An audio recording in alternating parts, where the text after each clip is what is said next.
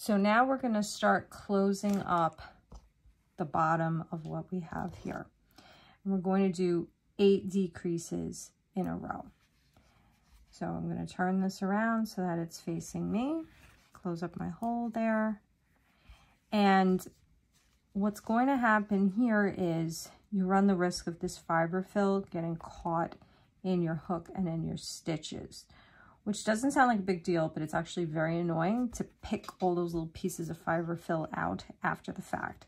So what we want to do is just push this down. It's okay if it gets a little misshapen because we can always roll it and fix it after that. But try to push the fiberfill away from your stitches. And sometimes as I go around, I actually will pull the wall of this away from the fiberfill so that it's not touched by it. So I'm going to take my stitch marker out and I'm going to do my first decrease of 8. So I'm going to put the hook again into the first loop of the first stitch for my invisible decrease, first loop of the second stitch, yarn over, and then pull it through all the loops. Put the stitch marker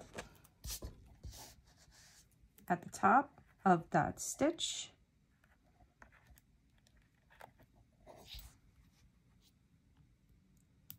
And that's 1. Again, I'm pushing my fiberfill away from my fingers and my hook. So now we're going to do the second decrease. Put the hook into the loop, the front loop, hook into the second front loop, yarn over, pull it through 2, yarn over, pull it through both. That's the second decrease. Put the hook into the front loop, second front loop, yarn over, pull it through that, yarn over, single crochet. That's the fourth one.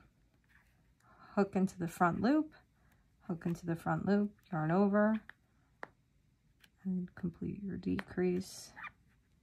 That's the fifth one. And you can hear how tight this is because my hook is actually squeaking. Okay, now this is 7.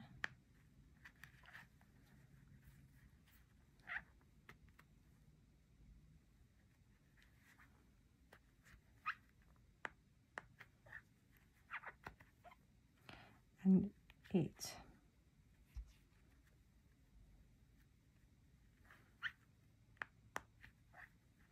And so on all the way around.